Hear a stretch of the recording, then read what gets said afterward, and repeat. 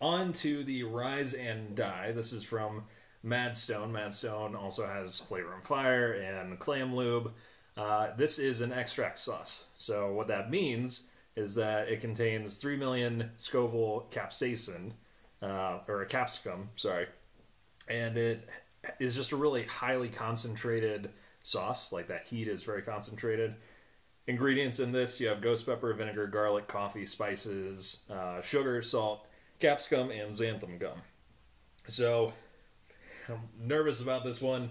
I got some crackers over here as well, and then we'll do a little bit of this on a spoon, but not super stoked to try. I am excited to try this one, but I'm definitely nervous as well. All right, so that's probably even too much, but we'll give it the full review. Appearance, love the color. It has little specks and flakes in there. It's a nice brown. Makes you think about coffee as well. So I'm going to give that a 5 out of 5. The aroma, pick up a lot on the coffee. Wasn't expecting to have as much of that flavor there. But yeah, you don't pick up on the chemical smell. I don't know. A lot of extract sauces smell very similar because of that extract, and this one does not. I enjoy the flavor, the smell, the aroma of this one. Flavor that you can feel with your nose. And gonna give it a 5 out of 5. Like, for an extract sauce, this is probably top of the aroma chart for us.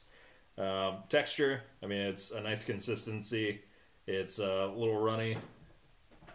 And it can move around still. It's not completely like sludge, but really for extract sauces, you're generally going to just toss it into something like a bigger pot of chili and then use that as the spice. So texture, 4 out of 5. All right, so we'll go ahead and cheers, I guess.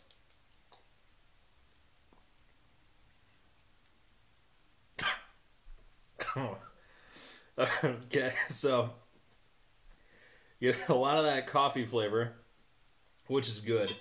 And then the capsicum creeps up, and the extract just kind of takes over your entire mouth, as extract sauces tend to do.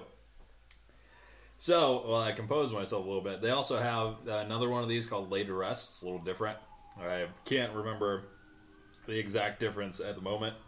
But yeah, for heat and spice, we're gonna do a 5 out of 5 on this one. Oh, hold on, cracker break.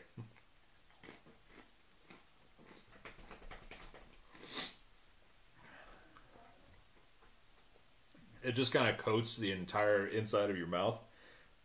I'm like a second away from getting the hiccups. And that's one of the worst things that you can do when you're eating hot sauce. Some of the ones that we've made, as we're making them and we do a first taste test, it blows you up and you get the hiccups. Okay, I think we're out of the woods there. For flavor, gonna give this one a 4 out of 4. On flavor, it's that smokiness of the coffee that's in there. Starting to get some spicy hallucinations now. And the ghost pepper, ghost pepper as a flavor I really enjoy. And then the garlic helps out quite a bit too. So flavor is very good. Probably one of the more flavorful extract sauces I've had. The end at Pepper Palace is probably the next closest. But this is like, Pepper Palace, the end is here, and Rise and Die is up here. So definitely like this one on the flavor scale. Originality, not too many extract sauces with coffee in there.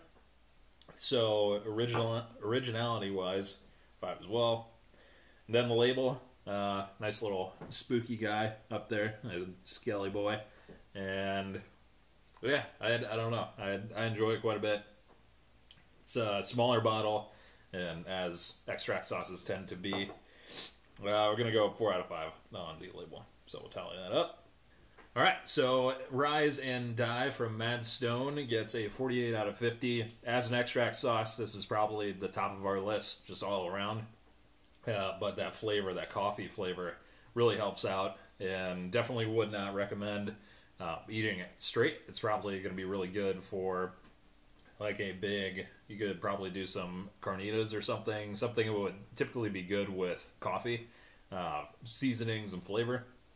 So overall, big fan. Like this one. Not sure how frequently I will end up using it, but overall, really good.